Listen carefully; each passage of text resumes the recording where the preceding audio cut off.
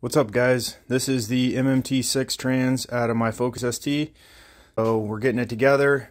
Replace the bearings on this M-Factory LSD. I replaced the bearings on this with the metal caged ones, carbon synchro upgrade. I had a busted 5/6 shift fork, but I got that replaced.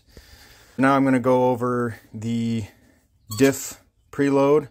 This is the stock shim that goes in between the case and the Diff race.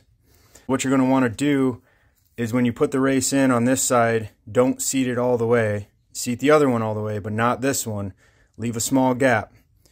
Then when you put it all back together, put a few bolts in, torque them down, and then take some feeler gauges and measure in between the bearing race and this shim.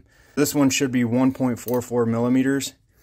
Once you get the difference, then I just ordered a bunch of shims from Ford so I don't have to wait a couple days to get them in. You're going to add the difference, the 144, and your measurement, and then add 0.2 millimeters to that.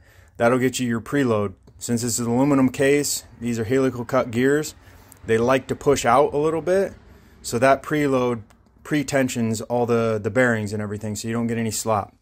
So I'm going to get that done, probably do another little video. See you guys.